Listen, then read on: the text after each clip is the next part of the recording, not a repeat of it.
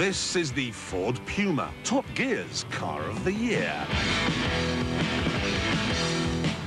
It's cheap to run, lovely to look at, and absolutely great to drive.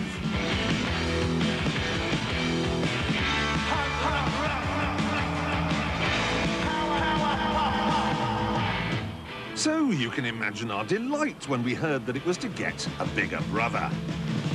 And here it is, the Cougar.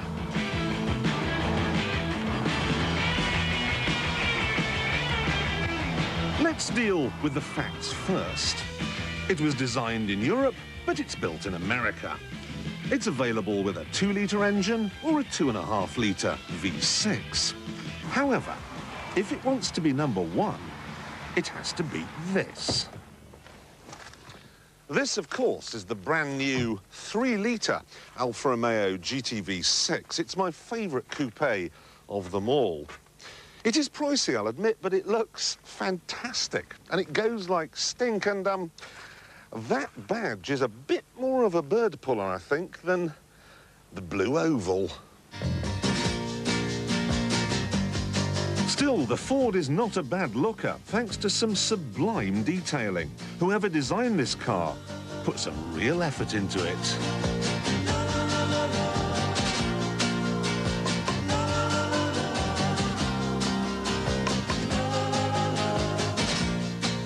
Then there's the space in the back.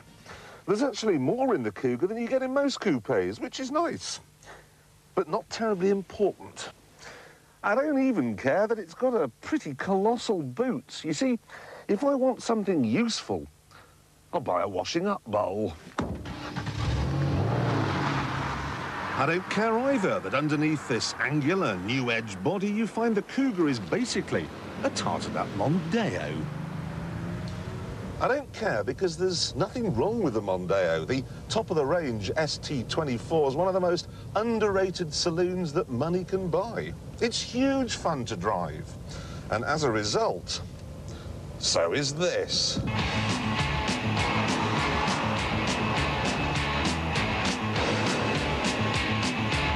As this has the ST24's engine, you've got a nice choice, really. The Mondeo if you want 4 seats, or this if you want to look good. Mind you, they have made some mild mechanical changes to make this feel a bit more sporty. The pedals are perfectly positioned for heel and toe gear changes, and the driving position, well, I just can't think of any car that gets it better. At the right time and in the right place, this thing absolutely flies. The grip is just amazing, and the feedback coming through the steering wheel is brilliant.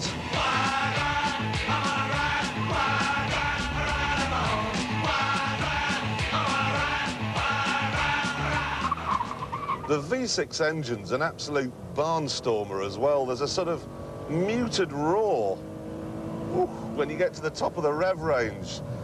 Cougar, they should have called it the Ford Big Angry Lion. The trouble is, it isn't actually all that fast. With just 168 brake horsepower, the top speed is only 137, and 0 to 60 takes a ponderous 8 seconds. Meet a GT V6 at the lights and he'll gobble you up without even noticing. So, let's have a think then. The Alfa is faster and better looking, but the Ford is considerably cheaper and more practical. It's anybody's game. And it doesn't help when you come inside either. The Cougar's dash may feature 1, 2, 3, 4, 5, 6 different types of plastic and therefore be messier than a monkey's breakfast. But it has the sort of toys that Alpha Man can only dream about. Traction control, air conditioning, trip computer, CD. It's got the lot. You get big, comfy seats too, but I wish they had more side support. And I wish there was a clutch footrest too, because this isn't a cruiser. It's an out-and-out sports car.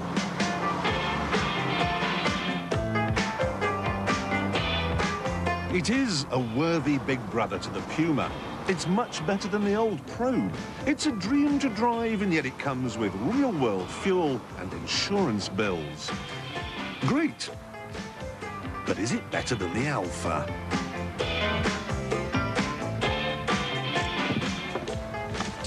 I have to make a decision here on 2 counts. Which car do I most want to drive home tonight? Well, that's the Alfa. And which one do I most want to own for a year? Well, if you've got any common sense at all, you'll take the Ford. But if you've got any common sense, you won't buy a cramped, expensive coupe, you'll buy a nice saloon. But I don't want a nice saloon.